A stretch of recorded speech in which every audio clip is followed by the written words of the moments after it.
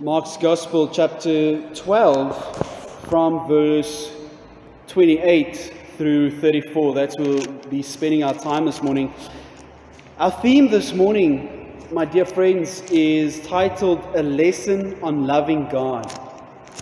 A Lesson on Loving God. Now perhaps,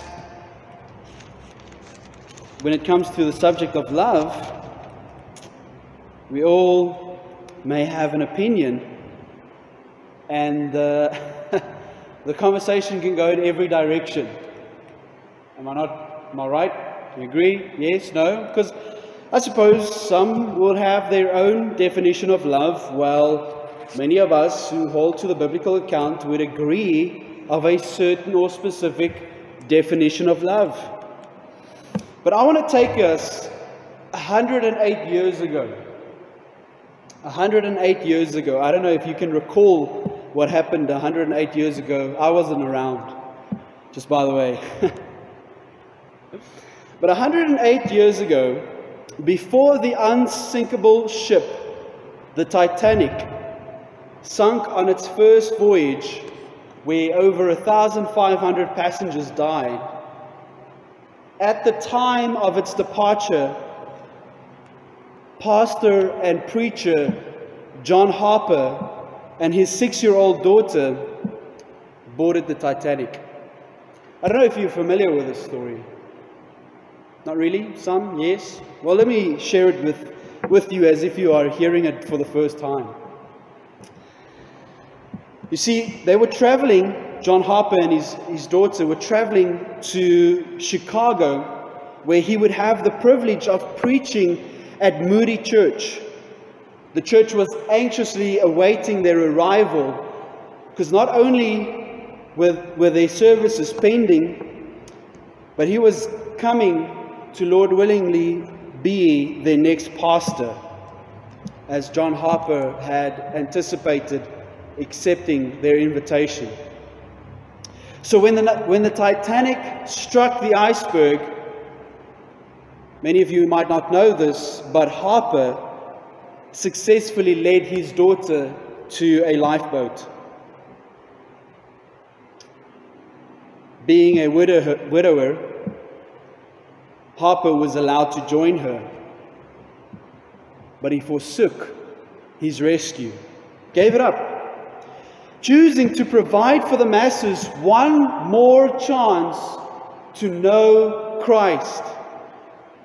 I mean, he could have gotten on the ship, gone, safe. But he chose to provide with as many as possible the opportunity of knowing Christ. And so Harper, try and just envision this, Harper ran from person to person, passionately telling them about Christ. As the water began to fill the unsinkable ship,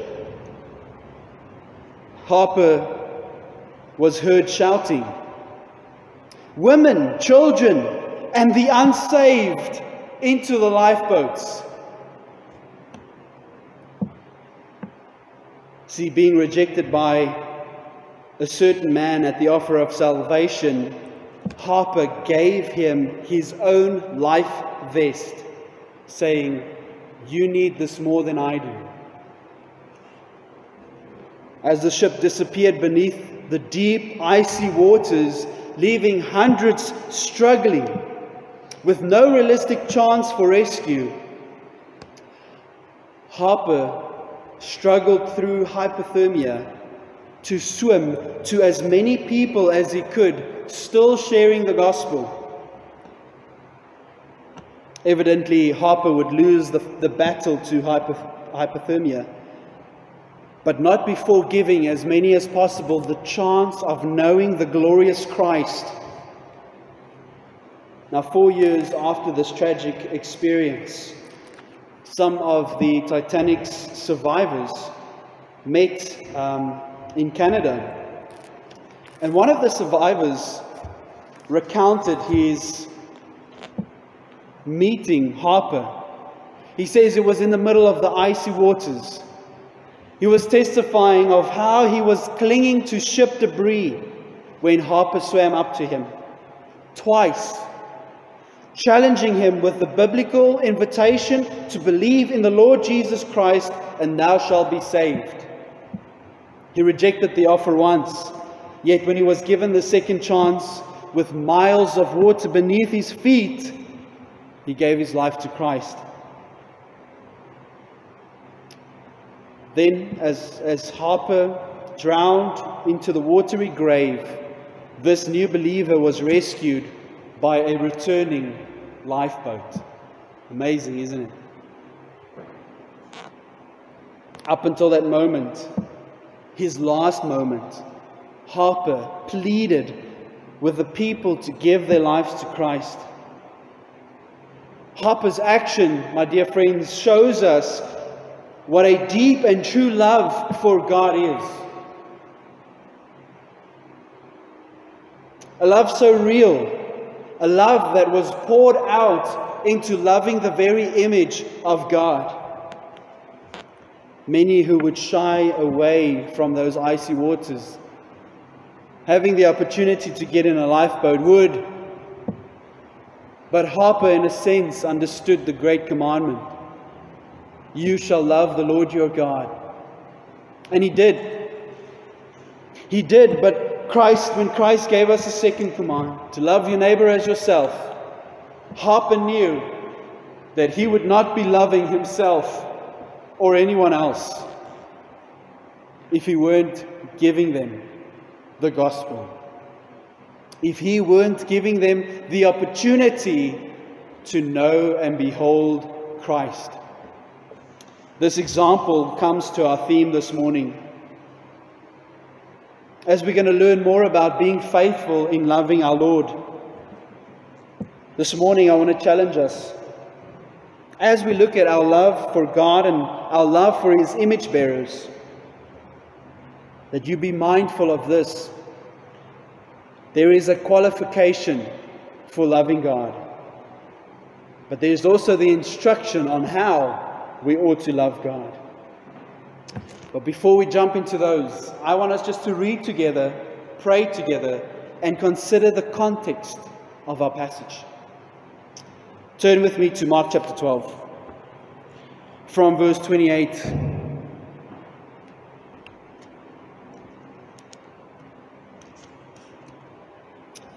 And one of the scribes came up and heard them disputing with one another, and seeing that he answered them well, he asked him, "What commandment is the most important of all?" Jesus answered, "The most important is, Hear, O Israel, the Lord our God, the Lord is one. And you shall love the Lord your God with all your heart, with all your soul, with all your mind, and with all your strength. The second is this, you shall love your neighbor as yourself. There is no other commandment greater than these." And the scribe said to him, "You are right, teacher. You have truly said that He is one, and there is no other besides Him. And to love Him with all the heart and with all understanding and with all strength, and to love one's own neighbor as oneself is much more than all the burnt offering and sacrifices." And when Jesus saw that he answered wisely, he said to him, "You are not far from the kingdom of God."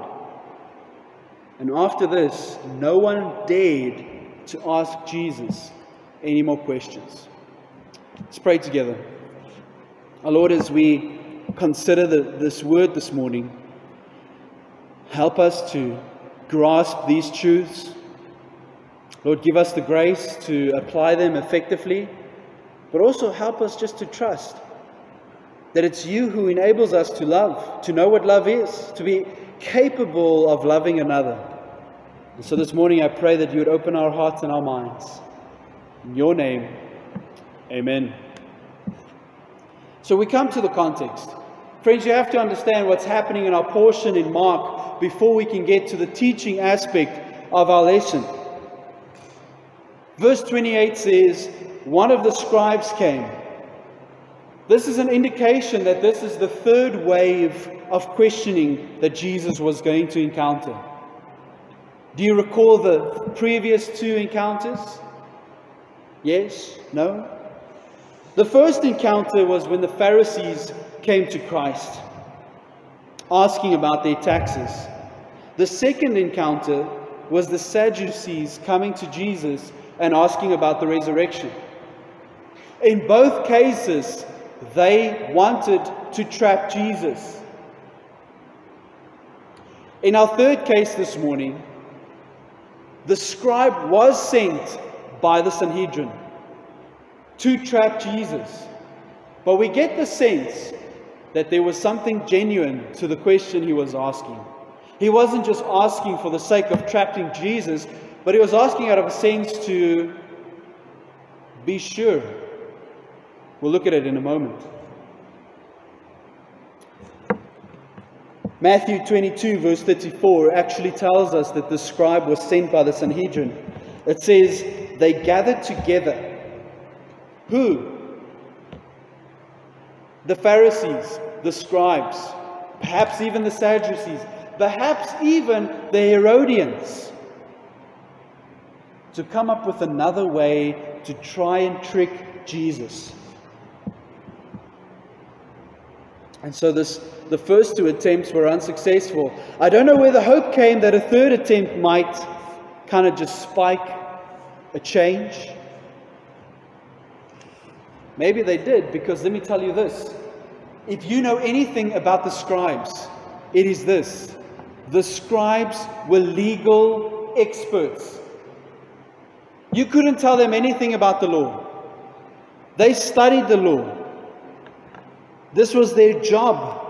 This was their daily routine. So when the scribe was sent to Jesus, we get the sense that certainly he is not alone, but he serves as the spokesman.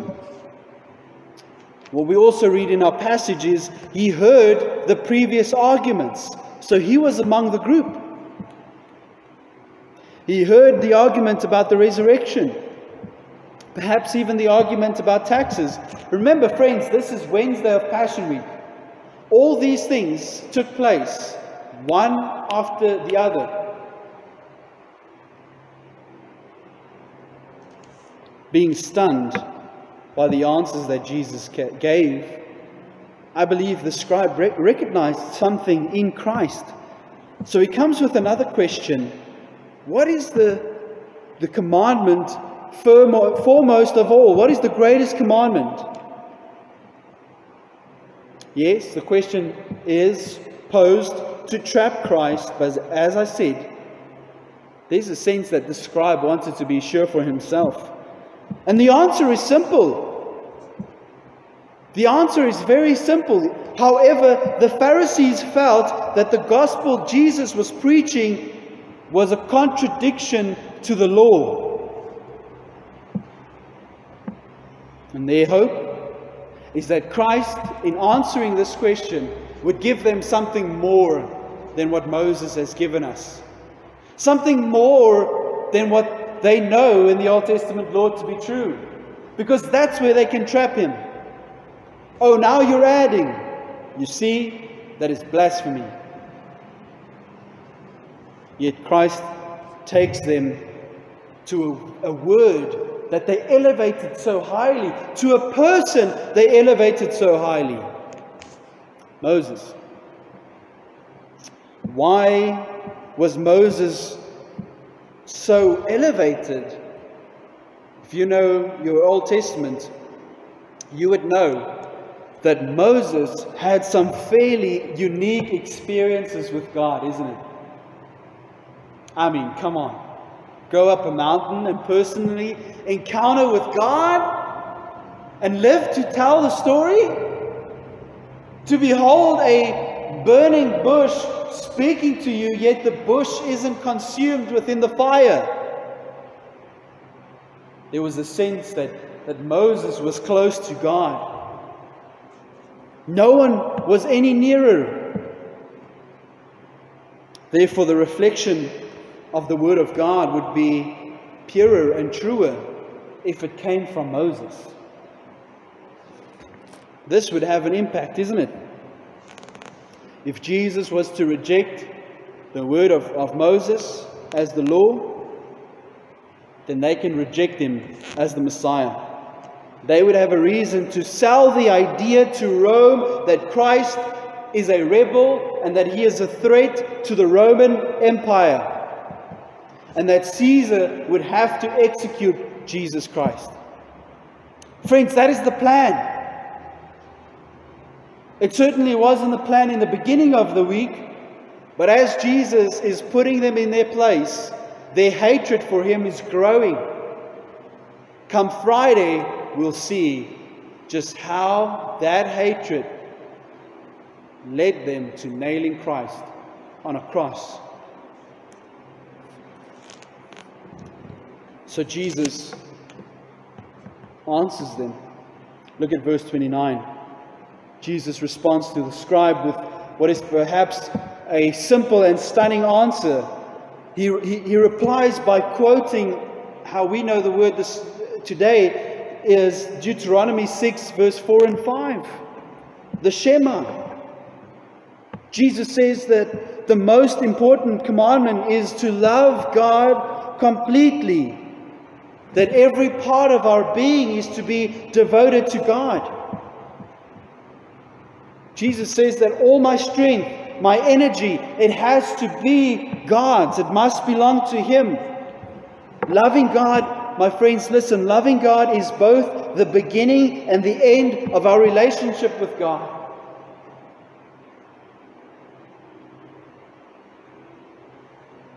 Further, when Jesus answers him in this way, he implies that there is an obedience to all of God's commands. Because if you love God, you're going to obey what He says.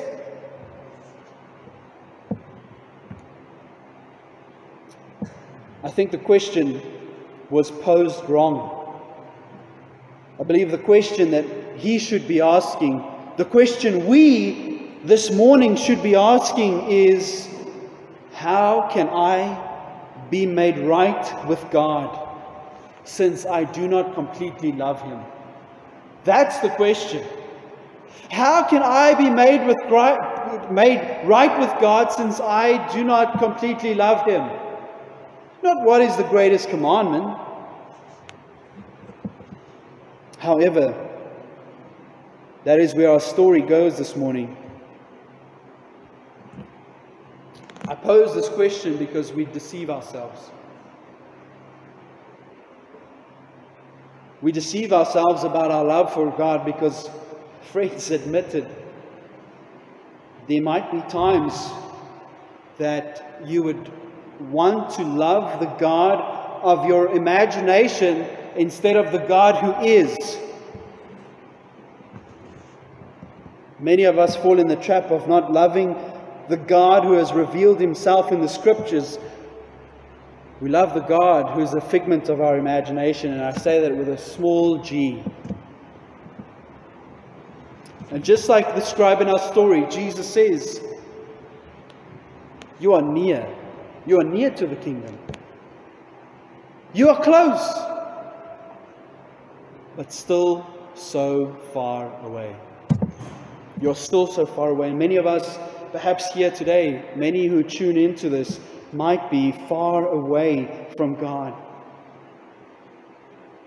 And I can explain why. You want to know why? Many are not in the kingdom of God because they worship a false God. They worship a God of indulgences, of our worldly pleasures, rather than the God who stands against it. Folks want to worship a God who is impressed with arrogance and pride, a God who appreciates our anatomy rather than a God who calls us to submit to the authority that's been put over us. A God who is pleased with us being entertained by sin rather than a God who expects us to set nothing wicked before our eyes. A God who has no rules, rather a God who has revealed His righteous rules for our good, for our glory. No. Many folks today, sure, I love God. The God who allows me to live in my sin. The God who allows me to get so drunk out of my mind because it brings pleasure. My dear friends, God is to be loved completely, totally. That's what we see in verse 30. Because God alone is the covenant keeper of His love for His people. And so in order to love God, something has to happen. Something has to change that makes it possible for us to love the God who has revealed Himself in the Scriptures. Would you agree with me? Can we spontaneously just love God? No, Paul says, no one seeks after God. No one. Something has to happen. And that brings us to point number 2 after looking at the context. And really, this is where our teaching lies this morning. The qualification for loving God. There has to be a qualification for loving God. Look at verse 30. Just let's read it together. And you shall love the Lord your God with all your heart and with all your soul, with all your mind and with all your strength. Friends, this is important. Because many may say, I love God. When you grew up in a Christian home, you grow up around people who say they love God, and so you assume the same.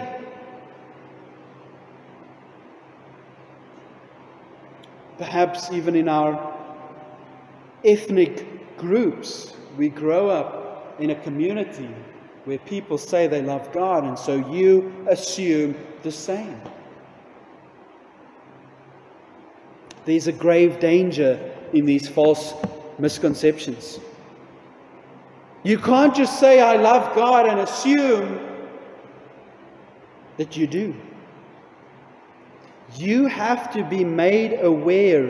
You have to be made new in His very love in order to experience His love so that you can love.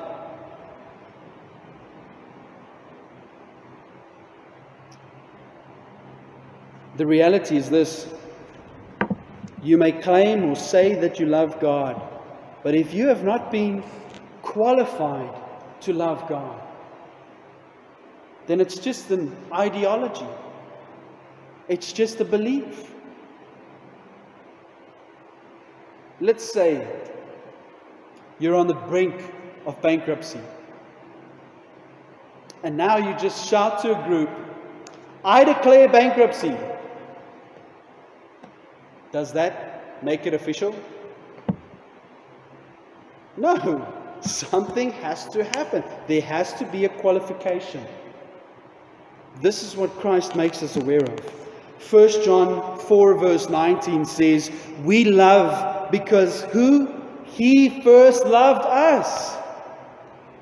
He first loves us. If there is no conversion to Christ, there is no love for God. Ezekiel 36:26 says that we need a new heart. A new heart, a new spirit.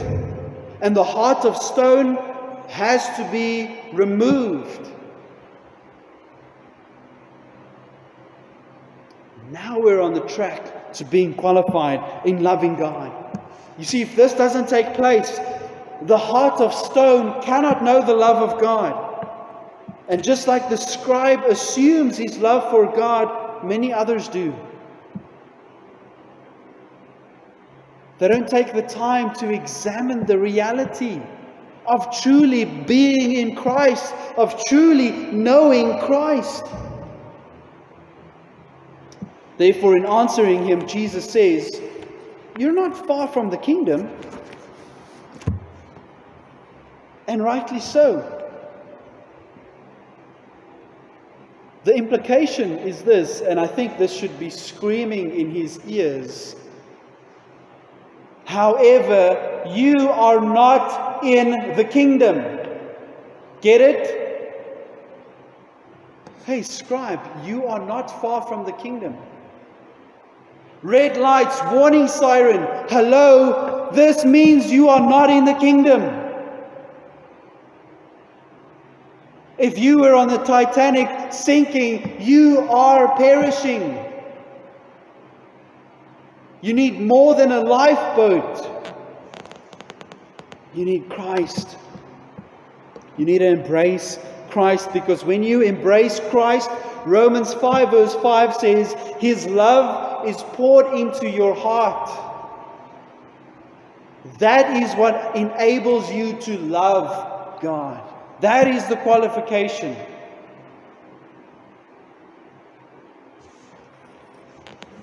If you want to fulfill these commandments, we see Christ revealed before us, you have to qualify. You have to be enabled.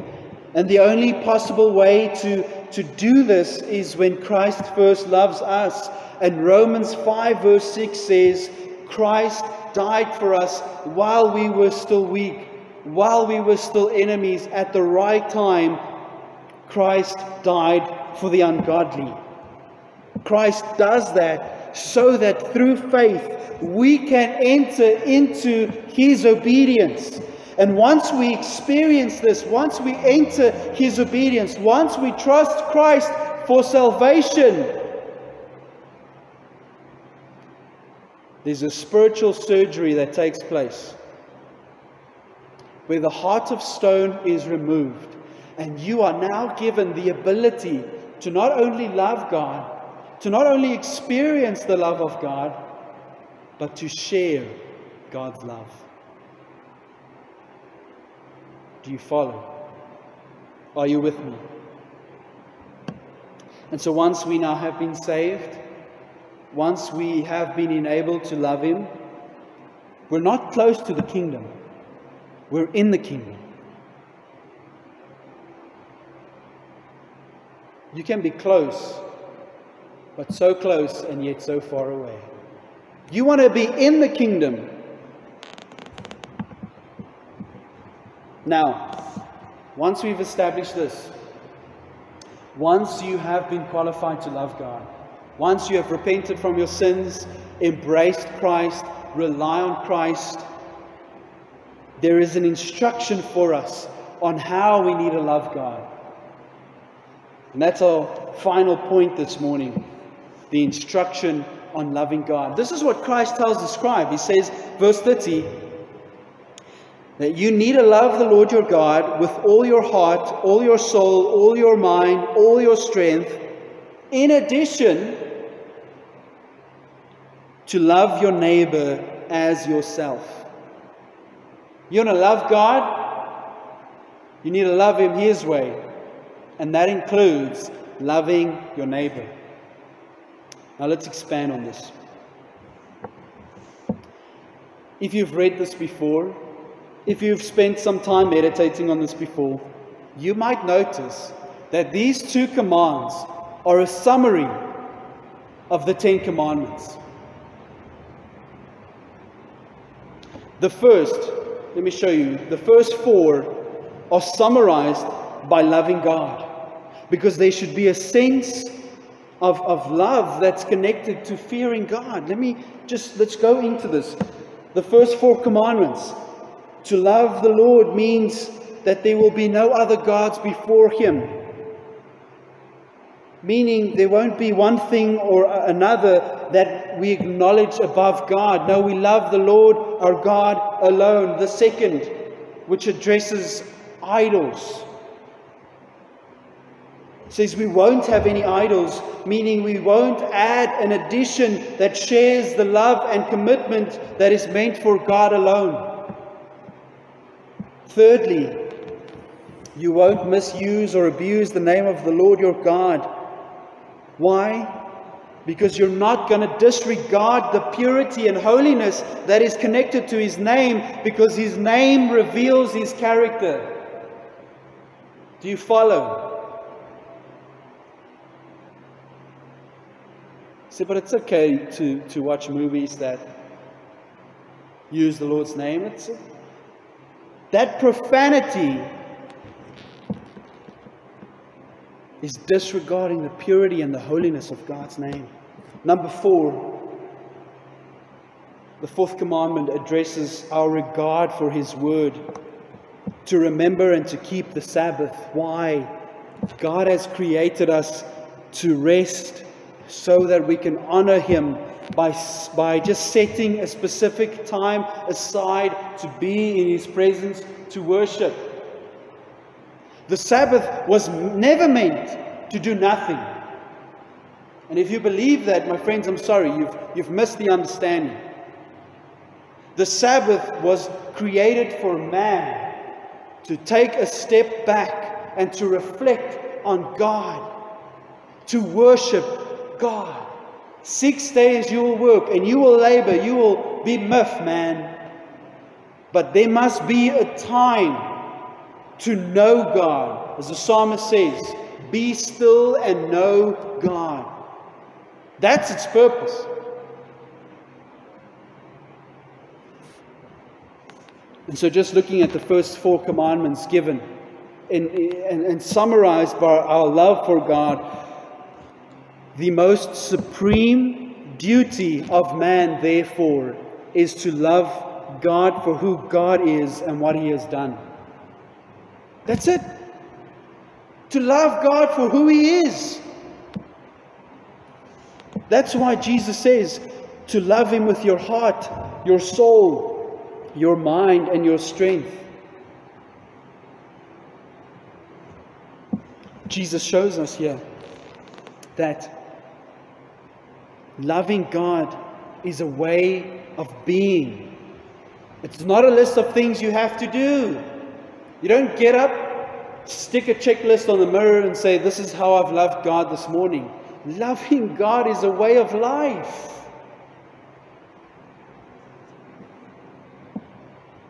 So, we need to love God in the everyday moments of life, not just when we feel like worshiping Him. Why does Jesus add this? Why does Jesus say to love the Lord your God with your heart, soul, mind, and strength? You'll remember in our call to worship this morning, we addressed what is the heart in reference to. And the heart is a reference to our core being.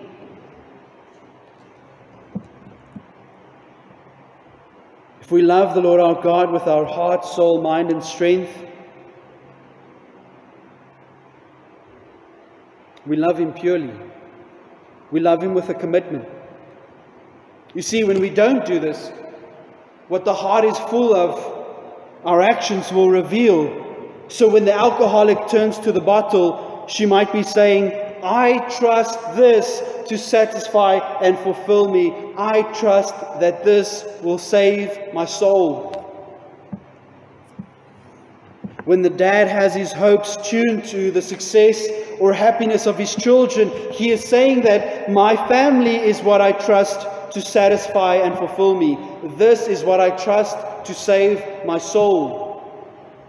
Christ says, when you love God with your whole heart, soul, mind, and strength, you are trusting God to satisfy you.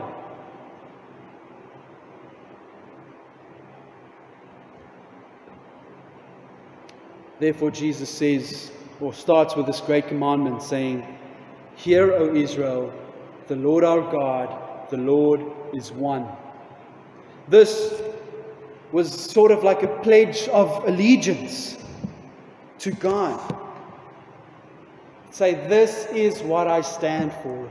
This is who I stand for. I pledge my allegiance to loving God with my entire being. And when you do that, your love for God is acceptable. When it flows from your heart, believing the gospel, when your mind takes the thoughts of God captive, with your strength you act in every way to glorify God. You are loving Him. You are loving Him. That's why I say, friends, it's not a list of do's. It's a way of life. It should be so engraved in our hearts that it's by force of habit that we act in these ways so that we would glorify God, so that we would love God. But there's an addition here. Verse 31, Jesus says to love your neighbor as yourself. Now, the commandment to love God with everything in us is inseparably, listen, inseparably connected to the command to love others. John warns us of this very thing. You can't say you love God and not your brother, because then you don't love God. And hear this, the love of God is not in you. That means you're not qualified, not saved. So Jesus brings this to our attention. Why? Because this one command summarizes the next of the 10 commandments. When you love your neighbor as yourself, guess what? You will respect your parents. You will have respect for authority. You will have respect for life. You won't kill anyone. You will have a respect for moral purity and not commit adultery. A respect for others' goods and rights, and you won't steal what belongs to them. You will have a respect for what is true and won't lie. Do you follow? If anyone says to you they can summarize the 10 commandments with 3, do them one better and summarize it in 2. Show them that the love for God is one that needs to be qualified. See, when we love the Lord, we respect God for what He has provided for us, and we would be content and not covet. It means to regard God's creation highly. Why? Hear me out, and I get so frustrated. Man was created in the image of God. Did you hear me? Genesis 1, 26, 27. In His image, in His likeness, we were all created. Each and every one of us. So when we sin against one another, we sin against the God who created that person. We're defiling His image. And being image bearers and knowing we are His image bearers calls us to look at people differently. To look at people with grace. Especially those who have a distorted image. Right? Because that's where we are. When we're not in Christ, the image of God has been distorted. It's like when you get out the shower and the mirror is completely just steam. Can't see a thing. You can't see the reflection. That is what someone looks like who isn't in Christ. They can't see clearly. They don't know the truth truly. Therefore, we look at them with grace. I want you to hear me out. Even in this season of farm murders, of gender-based violence, of abortion, and everything else committed to man, we might fall in the trap to be tempted at looking at one another with hate and disregard. Do you follow? That temptation is there. And it's being fed to us by everyone around us. Sides are being created. You're on this side or on that side. I am on the side of God's image and want justice for all of God's image. Friends, and this might be the hard part. I'm not asking for your forgiveness because I'm not about to sin against you. But I'm asking that you would forgive in your own hearts. If what I say next offends you, because then I believe it's the Holy Spirit ministering to you. By loving your neighbor means, as a woman, to not prejudge all men as abusers. but as image bearers. Someone created in God's image. To love your neighbor means to look at the unborn as image bearers who have been given life, but who haven't experienced that life on earth yet. It means, as a farmer, to not look at a black man as a terrorist. And as a black man, to not look at a farmer as a racist or an enemy. Do you hear me? For we are first and foremost created in the image of God, not your own opinion, not the circumstances outside of you, the circumstances that have affected you. We are created in the image of God, and therefore we need to be image bearers of God who love God with our entire being, meaning we will love our neighbor as ourselves. And for this reason, we need to actively kill the preconceived ideas that limit our approach and care to those around us.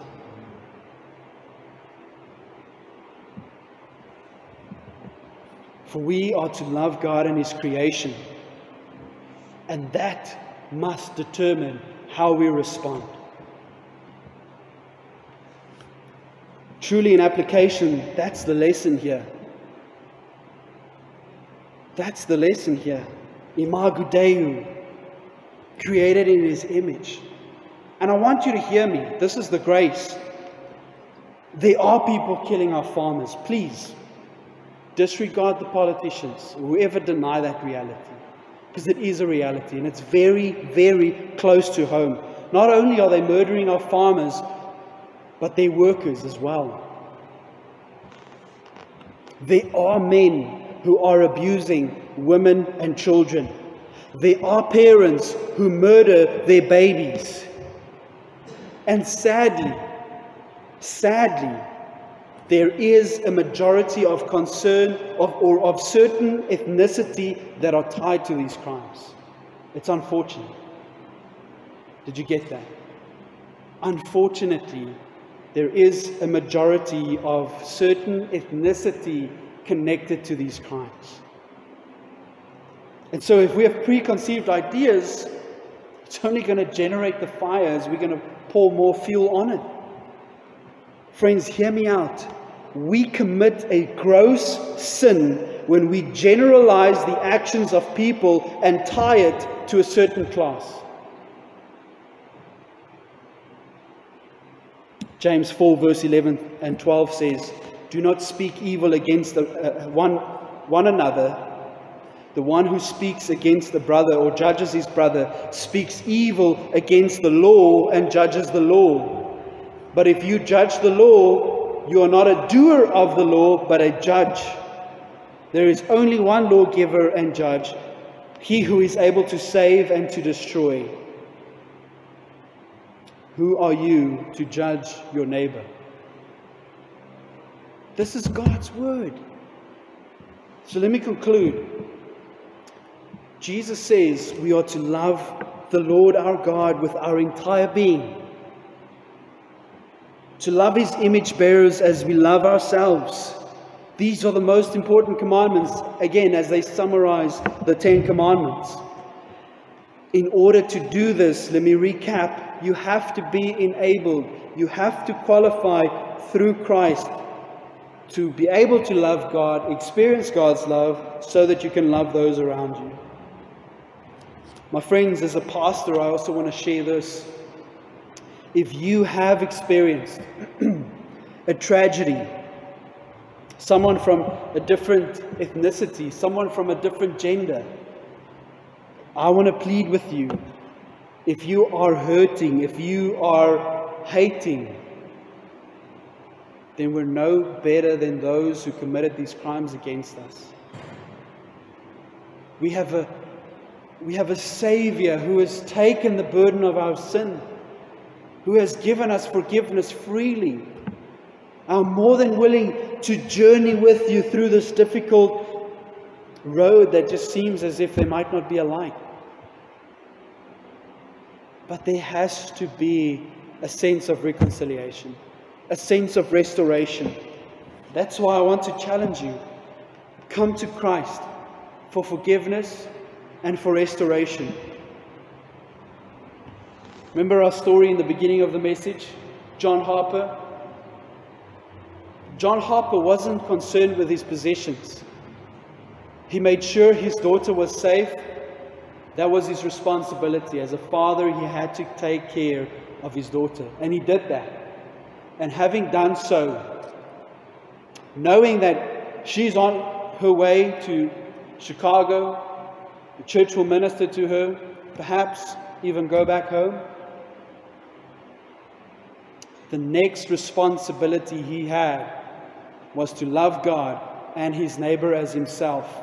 And knowing that he was saved, leaving the unsaved means he wouldn't be loving himself. He wouldn't be loving the image of God. And he committed to trying to share to many people as possible to the point of his death.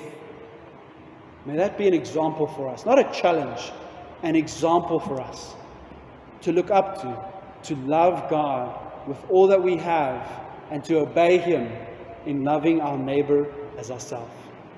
Amen. Let me pray for us, and then we'll sing together. Lord Jesus, we want to just give thanks for this word. We know these truths have pierced our hearts, perhaps ignited just our thinking patterns and our thought life. Therefore, Christ, I want to pray for your grace. I want to pray for your perfect peace. I want to pray for our members this morning, Lord.